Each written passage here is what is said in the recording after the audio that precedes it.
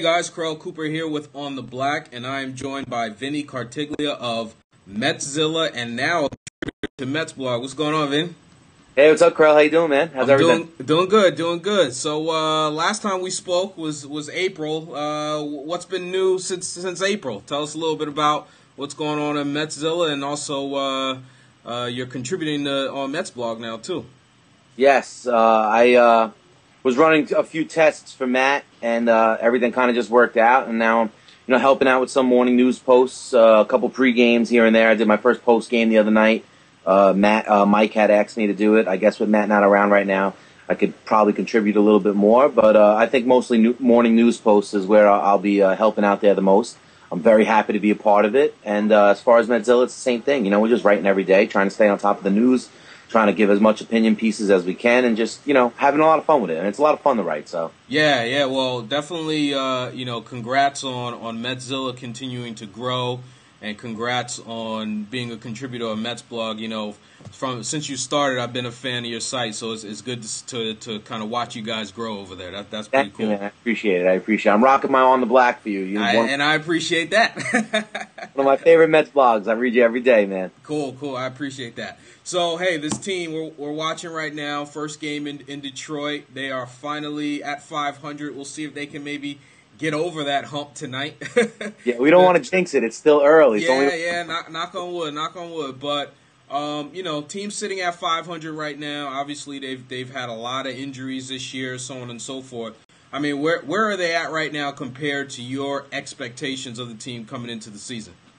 Well, coming into the season, I did a predictions post, and I said I thought the Mets could win 83 to 84 games. My actual prediction was 84 games.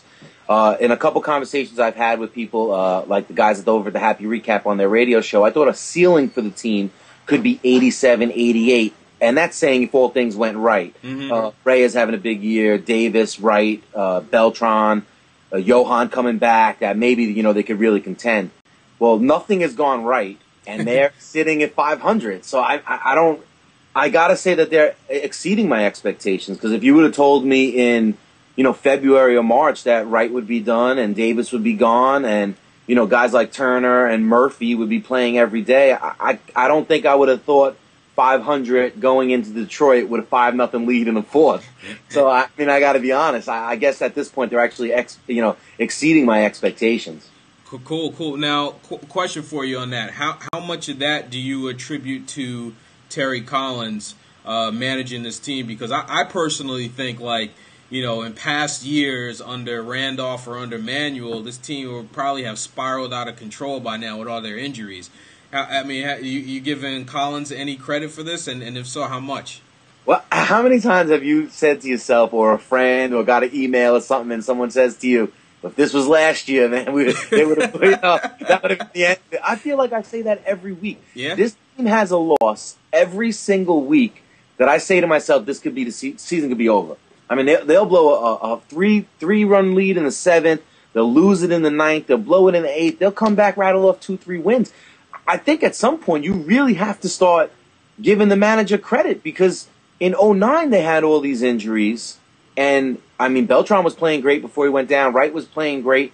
Wright stayed healthy the whole year, but the team didn't play like this. Right. Last they got the reinforcements back and spiraled downhill. So I think at this point you really got to start giving Collins a lot of credit, even though his in-game decisions sometimes really just have me shaking my head, and I don't get it. But I think with a manager, maybe the most important thing isn't really so much how you manage in the game, but how you get your players to play for you and getting the most out of your players. And I think that's what we're seeing with Collins, because the bunting is off the charts, but yet these guys come out every day. We got guys like Tejada contributing, Turner, Murphy contributing every day.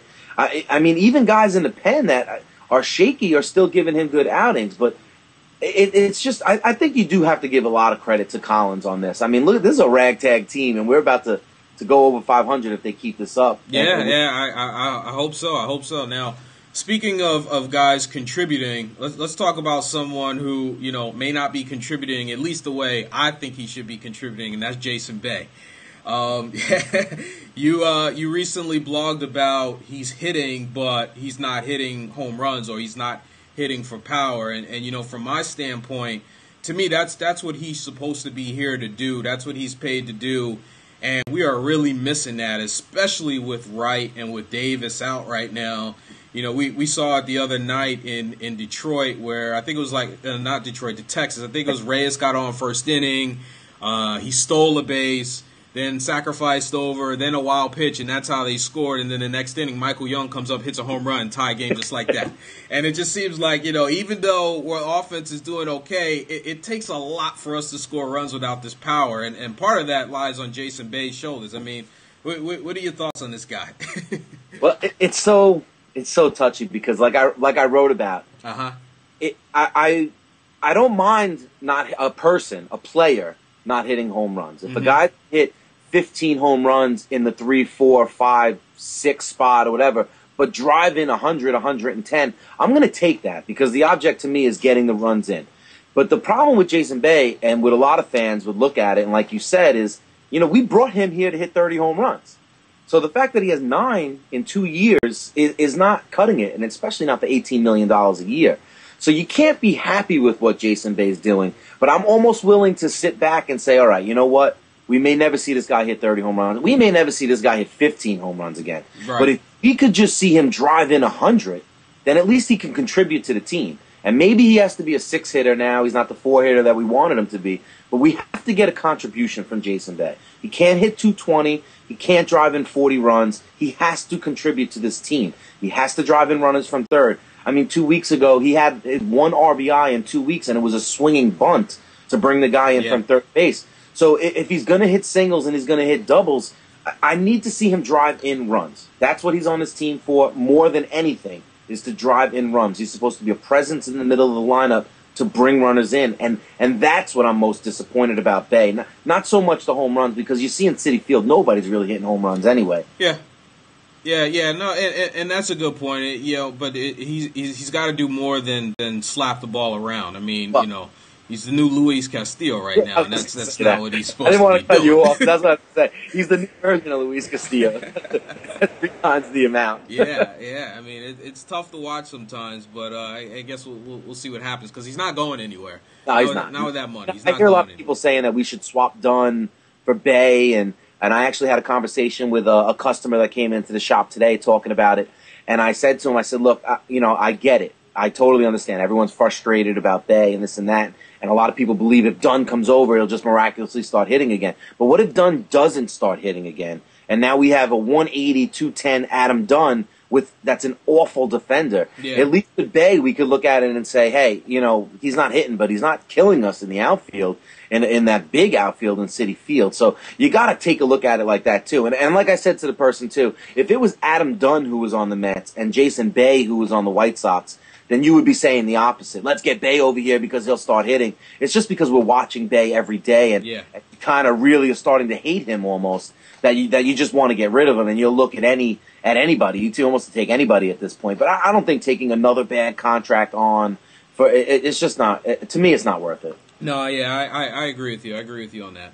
Now, last time we talked, again, it was closer to the beginning of the year. Talked a little bit about Mike Pelfrey.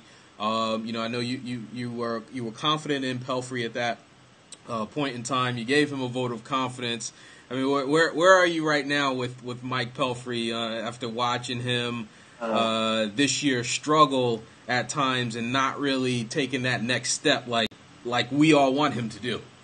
I guess, you know, he is what he is. I guess this is it. I mean, like we spoke about last time. Yeah. It was a lot of, well, he's young. He has time to improve. He will build off this. He'll build off this. Well, now he's been in the league a long time. Yep. There's no more building. Nope. I mean, this is it. So if you're going to rattle off 3, if you're willing to say that I can accept Mike Pelfrey having 3 bad starts and 5 good starts, or the opposite, then you're willing to accept Mike Pelfrey. For me, I almost feel like with arbitration coming up and he's going to be getting 7-point-something million, maybe closer to $8 million, who knows, I'm almost willing to say, you know, at the end of the season, let's see what we could get for Pelfrey, or even at the trade deadline. Mm-hmm. Let's see what he's worth, and let's see what we could bring in for him. Rather than saying we're going to trade Beltran and guys like that, who I don't think you're going to bring that much back for. You have a young Mike Pelfrey. Maybe there's a pitching coach that thinks they could really turn him around, and they could use him. Maybe you could get something more valuable that could help you out in the long run. But I think this is what Mike Pelfrey is, and you might rattle off 7 or 8, 9 good starts. Yeah. Or you might, you might go 3 good, 5 bad, or vice versa. Yeah, and I can live with the Mike Pelfrey that we have now if he's our 5th starter, but I can't live with him with the rotation that we have, and he's supposed to be the front of the line starter. You know what I mean? So if the makeup of the pitching staff was a little bit different, then maybe I could live with what he's doing, because that's what he's pitching like right now. He's pitching like a 3, 4, or 5. He's not pitching like a 1 or a 2. Well, let's be honest. If Johan came back right now, Pelfrey's the one that should go. Yeah, and that will be an interesting decision to see what happens when Santana does come back. If everyone's still pitching the way they are, what do they do? I don't think Pelfrey is suited for the bullpen, so I don't know. I don't know. It would definitely be a tough decision. It's definitely going to be interesting, but I do think we know that Alderson's not going to pull any cards here with this. I think he's shown us, if you're playing well, you're going to play. Right. And if you're not, then you're going to be moved on. So I think that at least if Johan comes back, maybe they'll go to a 6-man rotation to start to get Johan going. But I think that at this point right now, I have to say Pelfrey's the odd man out. And like you said, if he's your 5th starter, you could deal with it. But right. They dubbed him the ace in the beginning of the year. So no, he's definitely not that. That's what we're hoping for. Right. Hey, man, thanks for joining me again. For everyone watching, be sure to check Vinny out over at MetsZilla, and then also contributing over at MetsBlog. Thanks, man. No problem, man. Anytime, you know it. I love the site. You call me, I'm on. All righty.